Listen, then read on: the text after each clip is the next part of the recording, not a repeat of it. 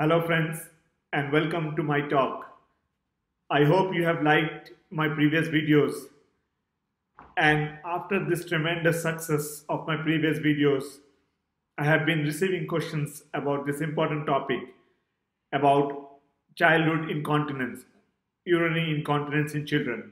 I, I hope you will find this talk very useful, and I'm pretty sure that you have heard about this condition. Either your own children had this problem or any of your relatives had come across this distressing problem. This sounds very trivial, but it can be very distressing for the mothers, can be very distressing for the relatives, can be very distressing for the children itself if it persists beyond a certain age. Not only that, it can be also very difficult for physician to control this condition. So I am your friend in that regard, and I'm going to talk you through the myths and facts about urinary incontinence in children. My name is Dr. Pramod Kumar Agarwal, and I'm one of the physicians working in a busy hospital in Ireland. As I said, I've been asked by my followers and asked by my friends to talk about this topic so that we can clear any doubts about this condition. If you have been through this condition, or if you heard this condition from anybody, I think you should continue to watch this video. Now let's talk about urinary incontinence in children. What is urinary incontinence? It is basically a loss of bladder function leading to involuntary voiding. It is not something to worry about in children who are less than 4 years of age, because most of the children will usually get daytime control of their bladder by age of 4 years of age, and usually by age of 6 they will have control on nighttime bladder control. However, if it persists beyond that period, it is called bedwetting in common language, or urinary incontinence or enuresis. It is a very common problem, and as I said, it can be very distressing and challenging to manage. Now let's talk about numbers. It means how common is urinary incontinence in children. So it affects about 10 to 20% of boys between age group of 6 and 7, and there's a slightly less commoner in girls. So that is, it affects between 8 to 17% between age group of 6 and 7 in girls. So if you subdivide them, when the child wets, is it daytime or nighttime or both time, you will wonder which type or when is the urinary incontinence is more common. Is it daytime, nighttime, or both? And I'm pretty sure you will be confidently can say that the urinary incontinence or bedwetting will be more commoner at the nighttime than in daytime. So if in that age group between 6 to 7, about 2/3 of children will have nighttime incontinence problem. However, about 10% will have an isolated daytime incontinence problem, and about 16% will have incontinence in the daytime and nighttime. However, if we talk isolated numbers, that is up to 20% of boys will have urinary incontinence by age of 7. But should we be worried about that? No, not really. It's because each year about 15% of children get cured from urinary incontinence without doing anything. By the age of 10 or 11, only 2% of children will be left who will have problem with bedwetting. So this is very important, especially for parents, that please don't stigmatize it. If child has urinary incontinence, it's not their problem. It's nobody's fault. It's just the way body is, and every child is different. So we should not generalize, we should not stigmatize, we should not make it a big taboo for the child and causing them more distress. So as we said that the nighttime incontinence is very common. Let's talk about why that is so.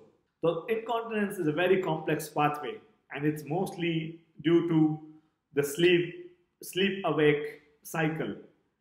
So there are two main pathways which are recognized to cause nighttime incontinence. One is there is a hormone which is secreted from the brain called vasopressin, and the role of vasopressin is to preserve water. So there is less water in the bladder and there is less urine output. However, it has been found that that hormone is less secreted at the night time. So there is more urine formed and there is a possibility that the child will have incontinence. And second pathway is that the storage capacity of bladder is reduced at the night time. So combined with low chemical from the brain called vasopressin and lower bladder capacity, there is more chance of urinary incontinence at the night time. And also there is a pathway called arousal pathway, and it has been found that the children who has urinary incontinence, they have a higher threshold to awake and leading to incontinence. So the stimulus from the bladder is there, but they are what we call are deep sleepers. So they sleep a lot and they don't realize that bladder is full. They don't awake and then they wet at the night time. So let's look at type of urinary incontinence or enuresis. I subdivided them into three broad categories. One is depending on the time of the day. Is it at the night time or daytime? Secondly, is it the only problem depending on other associated symptoms or not? And if the child has only incontinence is the main problem, then it is called monosymptomatic enuresis. Or if the child has other associated symptoms, for example, urgency or pain passing urine, it is called non-monosymptomatic enuresis. And thirdly, was the child ever dry? So if the child was never been dry, it's called primary urinary incontinence. Or if the child has a period of dryness of up to 6 months and then started to have wetting, it is called secondary incontinence. So now so far we know that what is urinary incontinence, how common it is, and what are the different type of urinary incontinence, and why urinary incontinence is most common at the night time. Let's talk about the management. You must be wondering that everybody who has urinary incontinence should get treated, should get a medication. We should highlight it. We should find out is there a problem or not. No, that's not true. As I said earlier, that although up to 20% can have urinary incontinence at age of 6 or 7, but 15% each year will resolve. So we should not be medicalizing the child or should not be distressing the child. So to manage urinary incontinence, one thing is very important, that usually there is no treatment is recommended for a child below age of 7 years of age. So please, please, please do not get worried or anxious if child is having urinary incontinence and they are 7 years or younger. They might have siblings who achieve dryness in a younger age, but please do not worry if they are below 7 years of age, because eventually they will come out of it by their own. However, sometimes they might need some treatment if they are going on a party, if they're going on a picnic. So you have to talk to your healthcare provider regarding that. However, there's nothing to worry. It's normal development, and child has no consequences of that.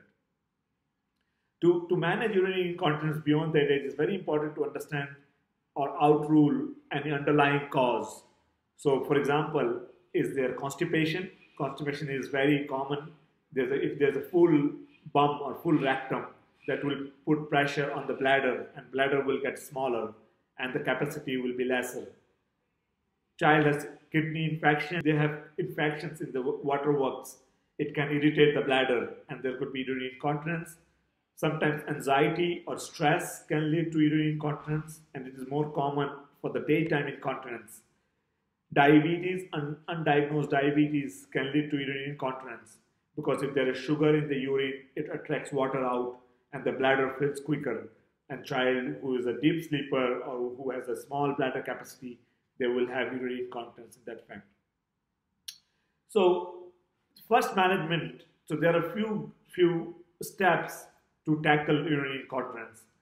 And I followed the National Institute of Clinical Excellence guidelines, and which are very good and very practical. So they gave us basically a step-wise approach to tackle urinary incontinence. And it not necessarily had to be done by a physician. It can be done at home. It can be done in conjunction with your family practitioner or general practitioners. And in that case, if that doesn't improve, you can escalate it to incontinence nurse, or eventually then they need a specialist referral. So the first management is what we call is fluid intake rationalization. So that means that the child has to take age appropriate fluid in the day. And again, it is recommended that not to take any soft drinks at the late in the evening or drink tea and coffee in the evening. And you can easily find in the link below my presentation the amount of fluid a child is allowed. So this is a part of what we call a non-pharmacological treatment. So non-pharmacological treatment, one is fluid rationalization. Second is what we call positive reinforcement system or a reward system. And third is bed wetting alarms. So now let's talk about the second one, which is positive reinforcement or reward system. So it's very simple and it's very effective. So child keeps a diary and gets a sticker for each dry nights. And at the end of a specific number of nights, the child gets a reward. For example, you decided with the child, if you have 7 dry nights, I will buy you a toy, or you can do anything nice with the child. It is not for a specific day, it's for a specific amount of tasks. So that's very important. And eventually brain will have a positive reinforcement and child will eventually have a dry night. And third is a bed wetting alarm. I have put a picture down there in my link, and it's basically a very simple alarm with senses and wetness in the underpant, and it gives you a vibration and a noise, and child wakes up and goes to the loo and empties the bladder. So this way, eventually, the child learns to control their bladder or wakes up at a certain stimulus and eventually have dry nights. One thing is very important, that this urinary incontinence or bed alarm are not recommended for child below 5 years of age, or not recommended for children who have intellectual disability, or there are siblings and who have intellectual disability. So let's talk about the second line of treatment. Again, and it's now if those measures have failed, there are very safe and effective medications. So one medication is called desmopressin, and you might recall this name. It's a hormone which is reduced at the night time. So basically what you do is you give the child a tablet before going to bed, and it does exactly the same as it should do normally. So it will retain water and there will be less urine production, and child will have dry nights, and eventually child will come out of the urinary incontinence in the normal pathway. And what it has been found by research that if you combine the tablet desmopressin with bed alarm, they are very effective in the short term and eventually in the long term. And in the subsequent minutes, I'll be talking about which is the best method in short term gain and which is the best method for lowest rate of relapse. So please continue to watch, as you will find this talk, the subsequent information very useful. And there are other medications which can be used for what we call anticholinergic medications, which increases the tone of the bladder. And the examples are oxybutynin or tolteridone. And there are some medications which have been used classically as antidepressants, and they are also very good. However, those medications should be prescribed only by specialists who have experience in those tablets. So now that we know what is urinary incontinence, what are the cause of urinary incontinence, and how would you manage, so non-pharmacological management and pharmacological management. Now let's talk about how would you gauge response. So it is found that there could be a full response or there could be a partial response. So full response is that if the child has 14 consecutive dry nights, and that is, or they have a 90% improvement in the weekly incontinence, that is a full response. Or partial response if there is less than 14 dry nights or less than 90% improvement. And obviously no response is another possibility. But usually a child will show some response if you try those methods. So the magic number here is 14 days or 90% improvement. You will be wondering like which is the best method for short-term gain. And again, I have put a link below, and you can have a visual presentation. This is what it shows is which method is most effective in achieving full response. So anything, any line which are right side of the median line is good, and anything which crosses the line or which on the left side are not good. So you would see that alarm is very good, bed wetting training is very good, and tablet desmopressin is very good. And if we talk of the pharmacological management, the desmopressin combined with alarm and desmopressin combined with oxybutynin are very effective. So those you understand are very good in achieving a full response. However, it doesn't mean that they will have a persistent effect. So the most effective method to have a persistent effect is the alarm, because it gives you good response and the effect remains for a longer period. And other method would be that the reward system is very good. So I hope it's clear so far and you understand what urinary incontinence is, what are the different types of urinary incontinence, and how you could manage urinary incontinence at home or with conjunction with your primary care provider, or if needed, and specialist input. So I would like to summarize here. There are three main points. One, urinary incontinence is unfortunately a common childhood problem. However, reassurance is very important, and not distressing child is very important. And please bear in mind that do not panic or do not stigmatize the child if they are below 7 years of age.